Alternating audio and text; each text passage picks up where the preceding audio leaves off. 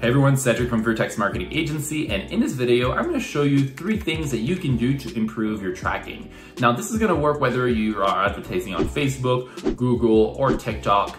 And those 3 things consist of 1, making sure you're sending as much data as possible to those platforms. Number 2 is to actually make sure that your tracking code is actually loading on your website. And I'm going to show you something you can do to increase your chances of having your code load versus not loading. And number 3 is to actually be able to track your users for a longer period of time. So we're going to be talking about increasing the lifespan of your cookies. So if this sounds like fun, I'll get you to give this video a thumbs up and consider subscribing to the channel if you haven't done so already. But anyways, let's jump into this week's video. So let me just start by first saying that the best method right now of tracking users is if you're using both browser and server-side tracking, especially for platforms like Facebook or TikTok. Now, if ever you just heard me saying both browser and server-side tracking, you're like, Cedric, what the heck is that? Then maybe this video is actually a little bit too advanced for you, because these videos are 3 things that you can do on top of having both browser and server-side tracking. So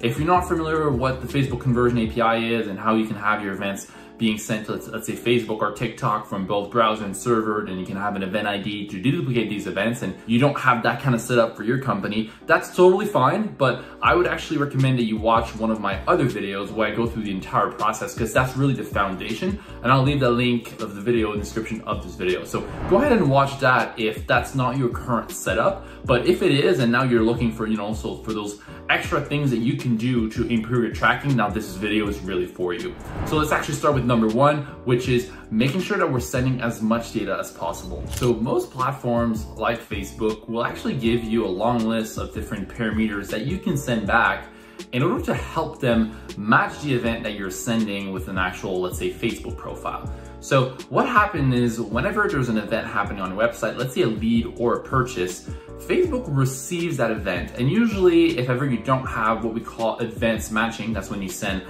more information, then Facebook really only uses like their cookie and a few other things like the IP, what kind of device you're using, to try to match that with an account that they have, right? So a Facebook profile. But you can actually increase the likelihood of Facebook matching that event with a Facebook profile by sending more information. For example, the user's first name, last name, email, phone number, and honestly, whatever else that you collected that Facebook might want. And the main reason why it's important to do that is because the more information you send, again, the more likely Facebook will be able to connect those. And when it connects that event with the Facebook profile, that's when you can report more conversions inside of your campaigns, which will help the Facebook AI to learn and optimize your ads. And also that just increases everything, like your retargeting audiences and really all your audiences. So it's really also in your best interest to send as much data as possible to a platform like Facebook. Now I keep talking about Facebook because that's really the platform we do a lot of videos on on this channel, but this is the same for TikTok. So TikTok, just like Facebook, like I have here, they have an article showing you exactly what are all the different parameters that you can send, like the email, first name, last name, and you can just go ahead and send that. And then same thing with a platform like Google. So you can go and send personal information to Google with your events. And then the way I do that is I actually always just use Google Tag Manager. So let's take the lead event by example. So I'm opening this up. And again, if you have no clue what you're looking at here and how did he get the Facebook template here, how did he set all this up? I've made a lot of other videos showing you exactly to do that. Again, this is more of an advanced topic so that you can potentially put a few other things on top of what you currently have to just improve your overall tracking. And I love doing those kind of things because this is something that doesn't require a lot of effort usually to do what I'm going to be mentioning in this video, versus like creating new creatives or optimizing a landing page. That takes a lot of time and energy, but improving your tracking is just something that any businesses can simply do, and it's only going to help with your results. So I love doing things like that where it's like more technical, but then it helps with results. So when you're using this template, you're going to be selecting this option right here, so enable advanced matching. And if you open this up, this is where you can add, let's say, the first name. You could add the last name, right? And you can just keep adding those parameters, and then you can add the value. Now, if you're wondering, well, Cedric, how do I generate the value? Like, how do I get the user's first name? Like, I obviously can't just type like someone's name here. It needs to be a variable that just pulls in the first name or the email and whenever to submit the form. Well, if ever you don't have a current data layer installed on your website that's in charge of creating and pulling that information, let's say from a form, I would recommend that you watch one of my video that I'll either post on the screen here or it's gonna be a link in the description. And then this video is gonna show you exactly how you can use Google Tag Manager to create a data layer for your website. And that's gonna be important to send as much information as possible. But guys, that is number one. So making sure that you're going through whatever platform that you're gonna be advertising on. So let's say Facebook, and read all this and see what can I send. Obviously, you don't wanna ask your users too many questions, like you don't wanna ask their gender on a regular form if they want to get in contact with you, let's say to get a quote on something. That'd be a bit too much information to ask, but definitely you're probably asking for the first name, last name, email, phone number. So those are for sure fields that you should be sending to, let's say, Facebook. But again, research your platform that you're advertising on. Let's say if TikTok has an article just like this telling you exactly what you can send them. Do that research and then just go ahead and send that to the proper platform. So let's talk about number two now, which is making sure you can track as many users as possible that come to your website. So let's actually put ourselves in the shoes of an ad blocker, because that's usually what will block your Google Tag Manager or your Facebook pixel to load. Their goal really is to block you sending data to a platform like Facebook, or to block those sorts of traffic activities. So what they're going to be doing is they're going to be looking and seeing, okay, well, is Facebook loading on your website? And they actually have a list of all the different domains that are involved in tracking people. So we have Facebook, we have TikTok, we have Google Analytics, right? So there's a really long list. And what they'll see is like, hey, is this domain, which let's say Facebook, is it trying to access information, or do we have something that is trying to send data to the source that is Facebook? And then when an ad blocker or something that is, again, responsible for blocking tracking looks at this, they're saying, yeah, that's actually what they're doing. So what they do is they actually block that script from loading on the page. And then when that happens, well, that's actually when, again, a platform like Facebook or even Google Analytics 4 will not be receiving your data. But there's a few solutions to that. And then the first one is to actually, like I said, not only do browser side tracking, but also server side tracking. So with server side tracking, what I actually recommend people when they're doing the whole setup is when you're sending data from server to server, so one server would be your server to Facebook server, you want to use your own custom subdomain as a way to collect and transport data. So now and I know that's when it's a bit technical, but now whatever the ad blocker, let's say, sees that there's a domain that is trying to do things with the user's information, then they look at it and they're like, oh, well, that's the domain of the website that the user is on. So that's first party tracking, that's fine. So when that happens, then usually a lot of ad blockers will kind of like let that slide because they don't know what it is about. They don't know if that's actually potentially to send the data to your CRM so that you can actually get in touch with the user because maybe they submitted a form, right? So they don't fully know where that request is being sent because it's being sent to your own server, right? Because you're creating your custom subdomain and it's tracking in a first party context. So when that happens, again, an ad blocker will probably not be able to pick that up.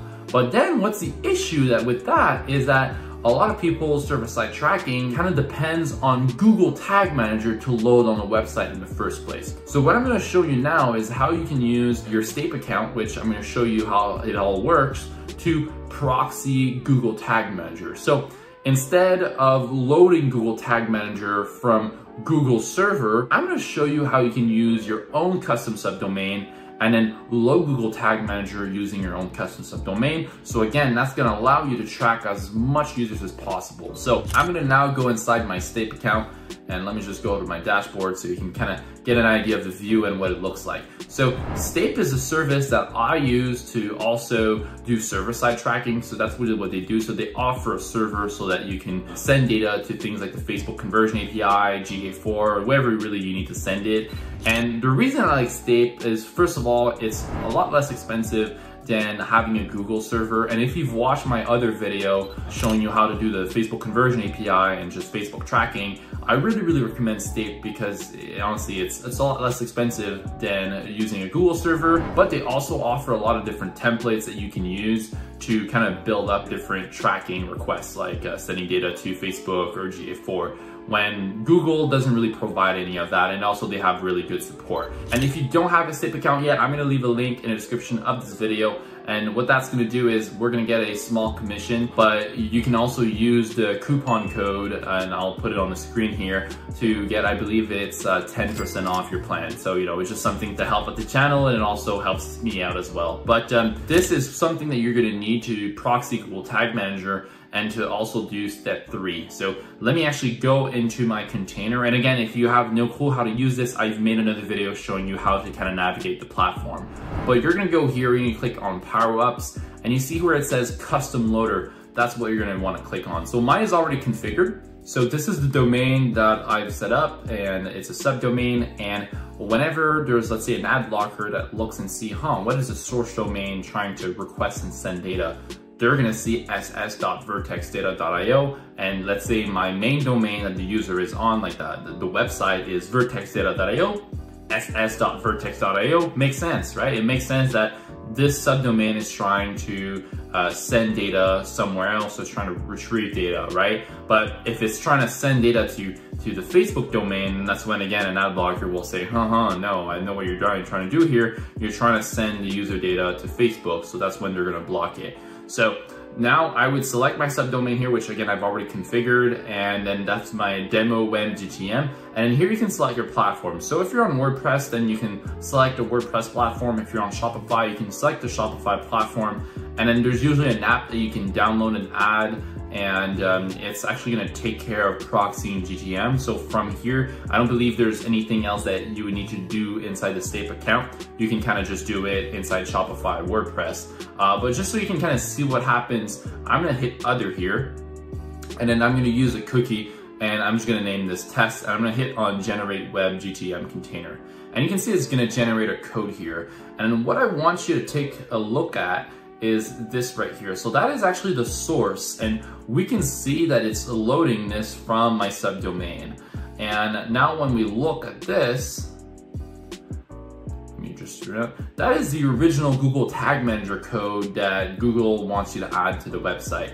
So we can see that the original Google Tag actually is loading the library on Google's server. But when we look at this right here, it's actually loading it on my subdomain. If you're wondering why does this say load here, that's because I've actually also installed the CNAME. So if I go to my settings, and then I enable this, sorry, not the CNAME, it's when I enable the global CDN, then it also gives me a CNAME that I need to add to the website, and that's why it's not just ss.vertexdata.io, it's load.ss.vertexdata.io. So just one thing I want to clarify. But if I go back to my Power-Ups, click on Custom Loader, and again, I'm going to generate that code again. That's a new code that I would want to go on my website, remove the previous one that you've probably already added, so the basic GTM code, and replace both the code in the head section and in the opening body tag with this one, right? So you would want to go and add your own code, but then this is how you can proxy Google Tag Manager. So basically what we're doing here is we're removing all traces of Google Tag Manager. So whenever all your scripts load on your website, if I'm an ad blocker looking at this, I'll be like, I don't see Google Tag Manager here, because again, just like what an ad blocker or something that wants to block tracking will do is they have a list of all the different companies that track users. And unfortunately, sometimes Google Tag Manager falls into that bucket, but Google Tag Manager, in my opinion, can be used to do other things than just tracking. But unfortunately, it sometimes falls into the bucket of script that gets blocked by, let's say, an ad blocker. So again, by changing your script here, it does help improve the amount of users that you can actually track on your website. So that's number 2. And this, by changing that GTM code,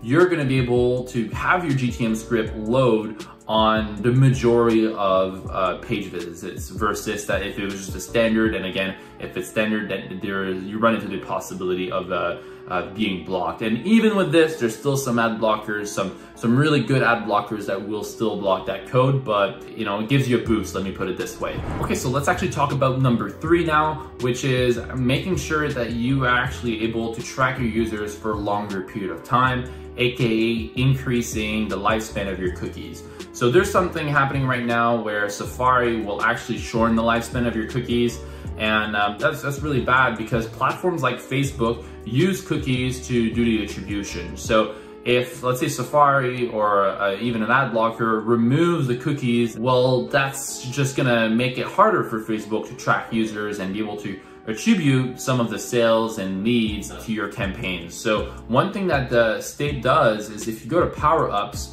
you can see here there's a cookie keeper, and if I click on configure, right now this is what it looks like, but they're making a lot of changes, so it's possible that it looks a little bit different when you're watching this video. But what I'm gonna recommend that you do is that you just go here and select the option extend, extend, extend, extend, extend. And again, it's something super simple that you can do. It's gonna take you 10 seconds. You're just gonna extend that. And what that's gonna do is actually gonna extend the lifespan of those cookies, which again is only gonna help your tracking. But that is really it, guys. So we can click extend and then you can just save the changes. Custom cookies, that's something if you're more of an advanced plan, but for a lot of the users, you're probably just on one of the pro plans, so you can just go and extend all these different cookies. And again, those are things that you can do that, in my opinion, doesn't take a lot of time or effort, and it's gonna help and improve your tracking. And the better your tracking is, the better the results will be, because you're really working with Facebook or you're working with TikTok and sending them as much information as possible, having GTM and your events being loaded on almost every page views, and then also increasing the lifespan of your cookies so that they can do proper attribution and reporting their platform. Again, I feel like when you do these types of things, you're really just helping them out, and then in the back end, they will also help you out in return, because you know, it's at the end of the day, it's a relationship that you have with Facebook, I guess. That is really it for this video. If you've learned something new, or if at least this is a good refresher, please don't forget to give this video a thumbs up, and let me know if you'd like me to make more videos on this subject. I really love tracking. I love analytics. Just let me know what you want to learn in the comment section, and I'll definitely make a video about that. But guys, that is it for this video. Bye for now.